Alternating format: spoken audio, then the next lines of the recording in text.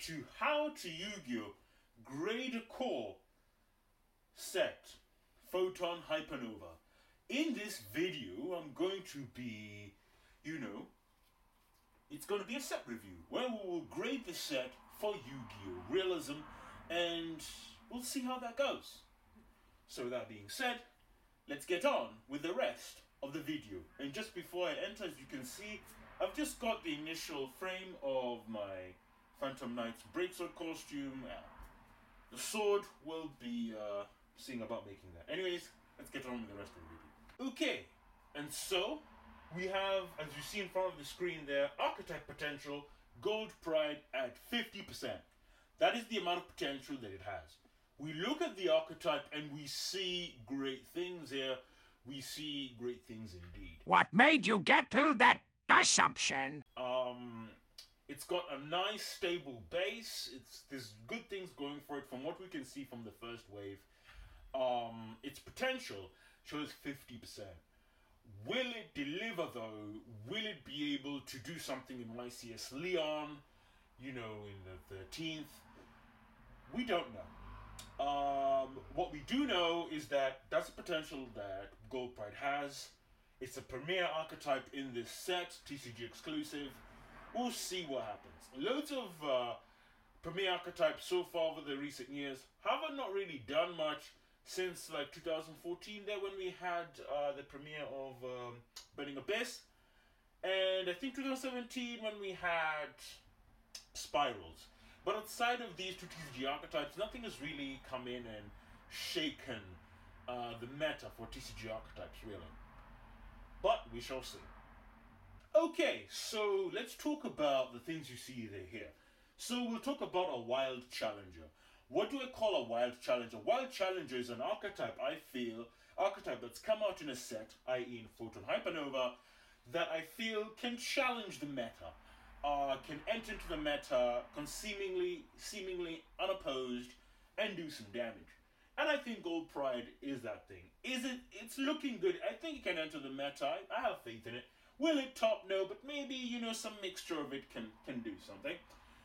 Let's see what else. We have a wild card. We have triple tactics, thrusting. Do you have to say it that way? And Weighbridge.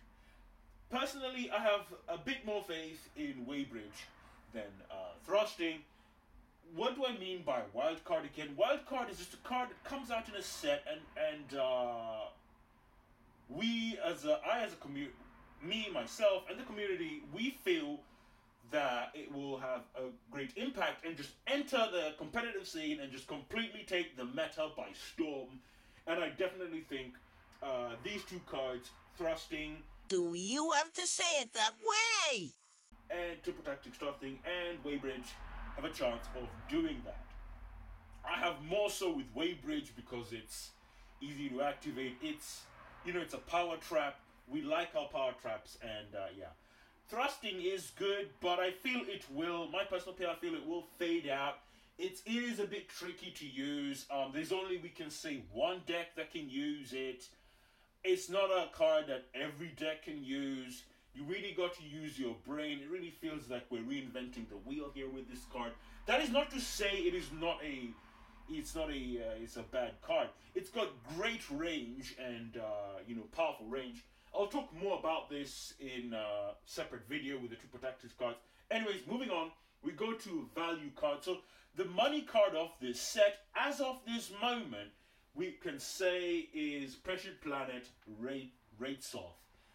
This may change in the future, but I think this is a card that's going to hold true to that value for the foreseeable future. It's a great value card.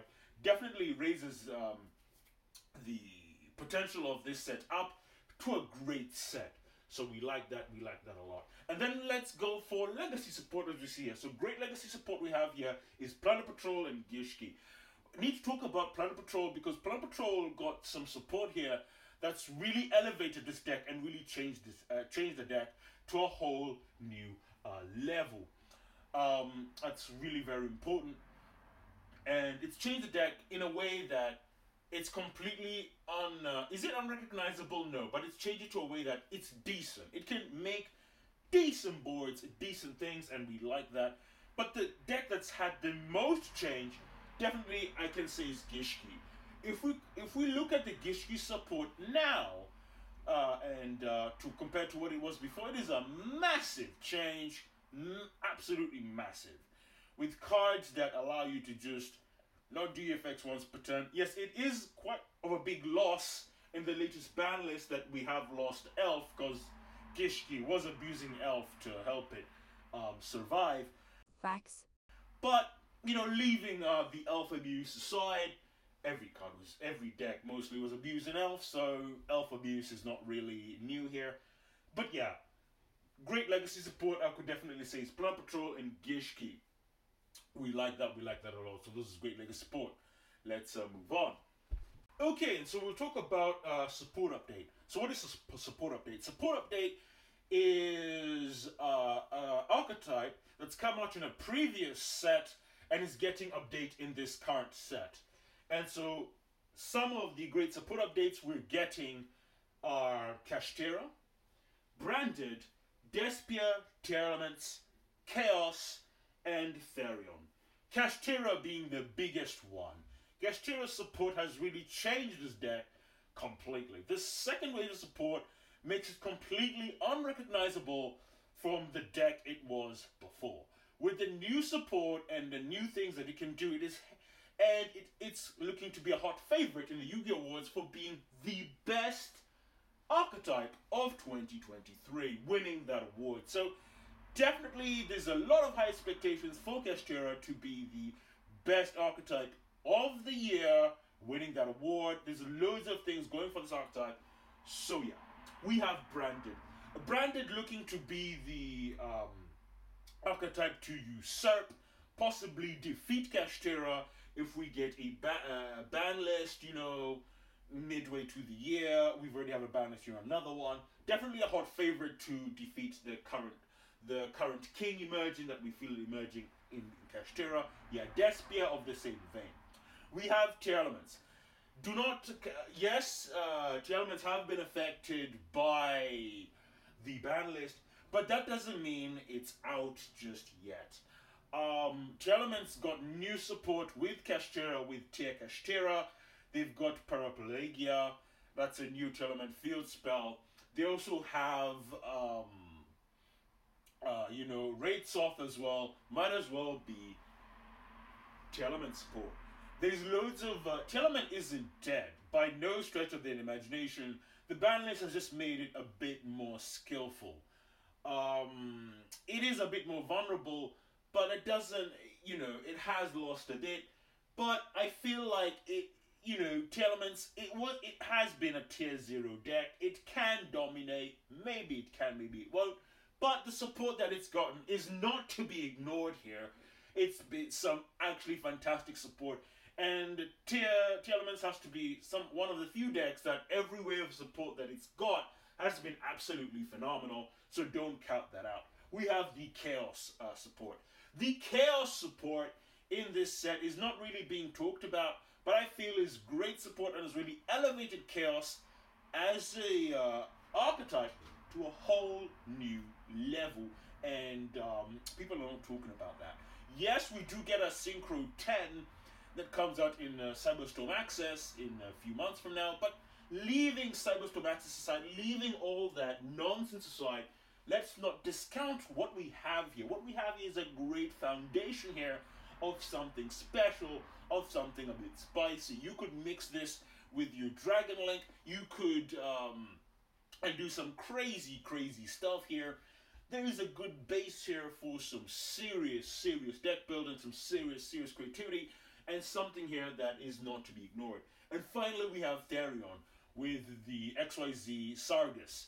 Sargus came, in sets prior, which is Spriggan Sargus, but we have Sargus coming out again in clutch as an XYZ now, and it is for Spriggans, but it allows you to add any Therion card from the deck to the hand. Also, lore-wise, Sargus has merged with Regulus and Therion. If we look at Sargus' effect, we can see that it's merged, it's fusioned with Therion Ethereum Regulus, hence why it can search Regulus, and hence why, in the lore anyways, it's defeated Sprite. But leaving that aside, the boards that Spriggans makes now is extremely respectable, extremely decent, and I have to say that Spriggans are really the deck to watch out for and can really do, maybe we can see do some surprise tops, and they can do something special there. They're not to be sneezed at, not to be looked at. They've entered, I could say, the big boy table, and we definitely need to look out for that. Their support has been fantastic. And then we have Hype, Photon Hypernova. This has to be said, in terms of hype, Photon Hypernova has been absolutely fantastic. Throughout the board, throughout the community, it has been heralded to be a really good set. Are cards expensive in this set? Absolutely. But that is not to say that there's not been a card for everyone. Whether it's one of the super rare spells that we have there that we can use for mirror, for the mirror matches, whether it's the card called Carden Farsighted that allows you to activate any continuous trap from your hand or graveyard, not to be ignored here. Some really powerful cards here that are low rarity here that no one's ever heard about. We've got some really, really powerful stuff here that we can be using for our decks. Yes, Kashtira has been taking a spot and has been really dominant with the support update, but do not be fooled, do not be mistaken here. There's some powerful cards in this set, and it definitely warrants this hype. And finally, we have a good reprint. So far, there's no good reprint in this set. But that does not excuse of this set being so good. Okay, and so we come to the final grade of Photon Hypernova. The final grade, I can say, for this set is an astonishing A. That's an amazing grade. A for amazing, A for absolutely... That's all we can say, amazing. So let's review this. What makes this set so amazing? Well, first of all, it's just simply because there's lots of cards in this set that can be used. Whether it's your high value cards or your low value cards, there's something in this set for everyone. We have some new powerful power cards that have come into the game, some being high rarity again, some being low rarity, and there's some cards in this set that can surprise you. We have support updates for archetypes that have really gotten a substantial increase in playability and support. They play in completely different ways. Some support updates we've had have really reinvigorated some decks. We have legacy support again that's really changed the foundation of some of these legacy archetypes that we've had. Are they the best? No, but we got to remember that they've changed these fundamental decks that have had the support in a completely fundamental way. If we compare to how they played before, it is completely different. There's something here for everyone. There's something here everyone can find, everyone can use. And so with all that in mind, with everything, we take everything into account, and with the hype that this set has got, it stands to reason that grade A, having a grade of A being amazing, yep, it suits it quite fine. Okay, let's get on with the next part of the video, where I'll be talking about the Yugioh Award and the confirmed winners for the Yugioh Award, which I'll be hosting later in the year. Okay, and so we have Yugioh Award confirmed winners. And one of those is... Random Top Award goes to Mikanko. Wow, it's a bit of a shock, it's a bit of a mind melt. So how did we get to this point? How did Mikanko from Rescue Ace, the Amazing Defenders, which came out just last month, which I was heralding to be the worst set of the year, and possibly winning that award, how did one of those archetypes, with a potential rating of 40%, how did we get to this point, and how did it actually top? Well, we have our mad lad Gabe here in the first ever regionals, of TCG, topping with Mikanko. Since it was completely unexpected and no one in their right minds expected Mikanko to top, it gets the first confirmed award in Yu-Gi-Oh! Awards, which is a random top, which is Mikanko. It also wins another award, which is One Hit Wonder, Mikanko again. I do feel that this is the only time Mikanko is going to win, is going to top in the TCG. I don't think it's going to top again, but who knows? Maybe Mikanko is going to be winning some more awards in the future. Definitely look out for this section when I'm doing, set reviews, as I will always have Yu-Gi-Oh! Award confirmed winners, and all these awards here will be repeated again in the Yu-Gi-Oh! Awards, and we'll see which will have the archetype or deck that have the most awards. And finally, we have the regional top award, Mikanko. So with 3 awards, goes to Mikanko. Wow, already we have a archetype from Amazing Defenders being quite amazing, literally, and winning 3 awards straight off the bat. No questions asked, just kicking some ass.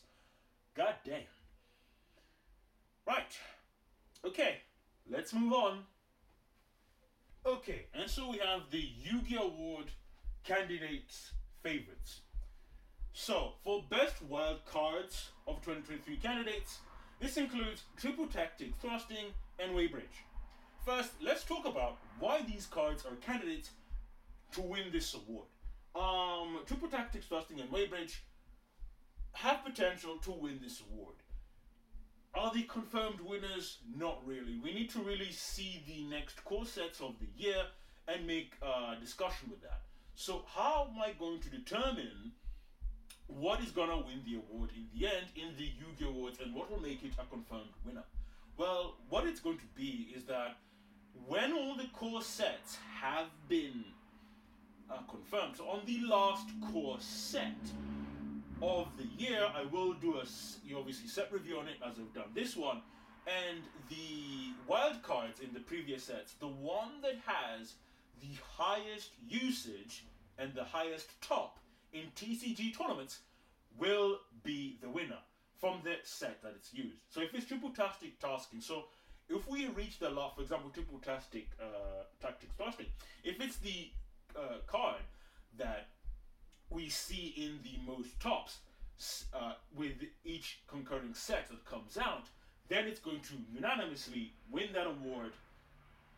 If it's Waybridge, the same thing. So the card with the highest top. And the other cards, if they're used or not used, if they're used, they'll get a nomination. If not used, they won't be mentioned at all. And so that's essentially it.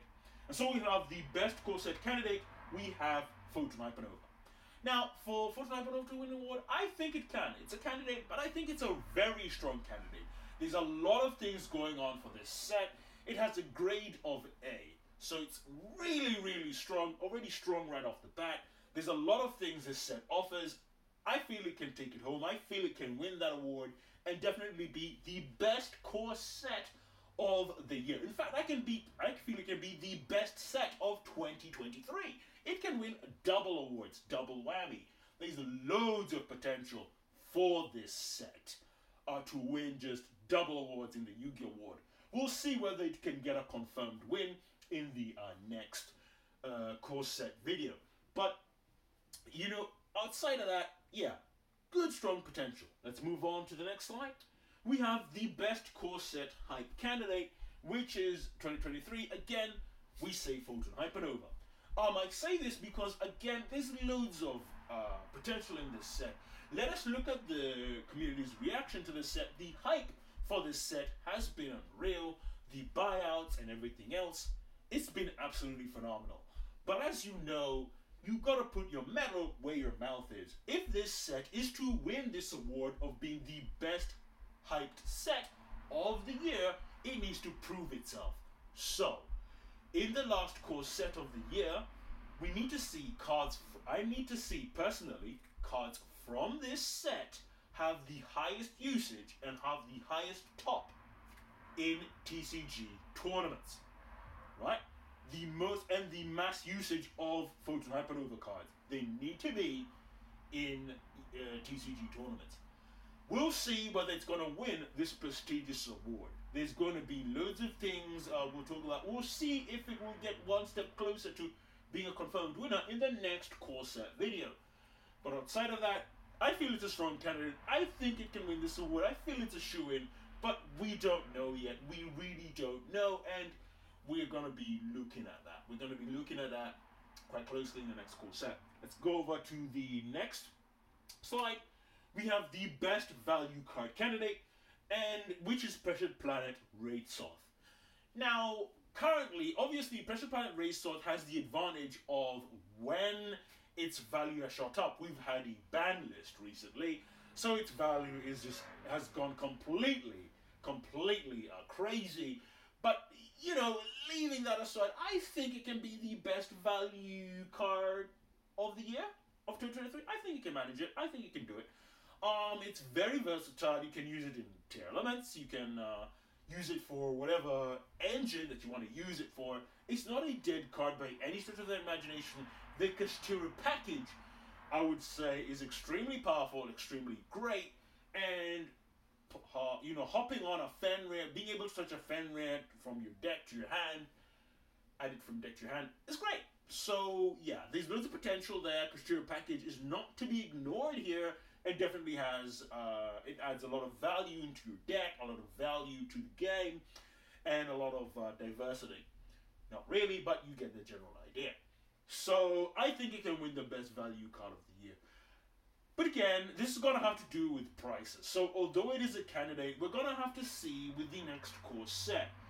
If we get a card that gets more expensive than Pressured Planet Raid Soth in the next core set, which is, I believe, Cyberstorm Access, Pressured Planet will lose its candidate position and will be put as a nomination in the Yugioh Awards, and the card mentioned in Cyberstorm Access will take its place. So yeah, it's hanging by a thread here. It's gonna have to prove it. Okay, let's go on to the next slide, and I think that's it. So we have no more slides to look into there, and I think we come at the end of this set review. Hopefully you've enjoyed this set review, and hopefully you've seen, you know, whether you're going to get this set. I feel overall this is a good set. Photon Hypernova is a great set. It's a set that I think is for everyone. There's loads of key cards here for the competitive players and for the casual players. There's something here for everyone. There's loads of cards that are valuable in here, whether they're of a high value or very expensive, or low value and are quite cheap. There's some, especially in the cheap category, super rare. There's some really amazing super rares in this set that you really need to pay attention to, because they have some really great effects there. One of them being, for example, as I say, Cardan the Farsighted. It's a level 4 Earth Fairy with the effect of you can activate a continuous trap from your hand or graveyard. There's definitely something special with a card like that, with an effect like that. So there's some cards in this set are like that. We can see their potential. We can see the ways we can use this card. So don't discount this set just yet. Don't discount those rares and commons in this set. There's some seriously good effects. Okay, that's all I've got to say. See you next time in the next core set grading video. We come to the end of this video. So, as I like to say, you are one step closer to becoming a Yu-Gi-Oh master. My fate, right, is in your hands.